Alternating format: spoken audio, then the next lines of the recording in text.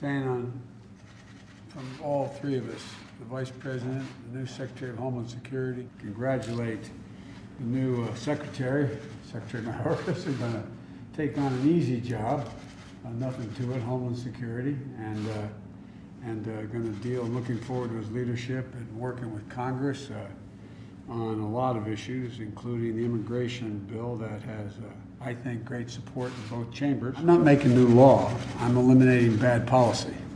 What I'm doing is taking on the issues that 99% of them, that the last President of the United States issued executive orders I thought were very counterproductive to our security, counterproductive to who we are as a country, particularly in the area of immigration.